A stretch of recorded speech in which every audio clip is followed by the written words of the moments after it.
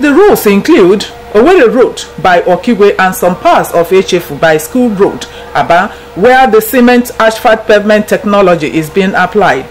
The governor said he is poised to give residents of the state the best. My commitment and determination to contribute my quota to the lifting of the lives of our people is unconditional. I am focused. Commissioner for Works, Ezuche Obane, and others said most of the projects will be ready before the rain sets in. The difficult part is the drainage. The drainage of all of these places have been completed, so even when the rains come, they won't affect their completion and all that. Then we have the bridge. The governor also inspected other ongoing projects in the city, as well as visited the Enyimba International Stadium, where he promised to upgrade the stadium to an international level. In Aba, Linda Osuala, NTA News.